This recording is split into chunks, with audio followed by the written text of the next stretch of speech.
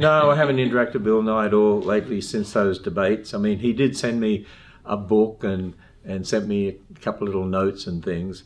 But I asked Bill Nye actually at the debate, and I asked him again when I took him through the Ark if we could be friends, but he didn't want to be friends. So I wanted to continue the relationship. He didn't want to do that.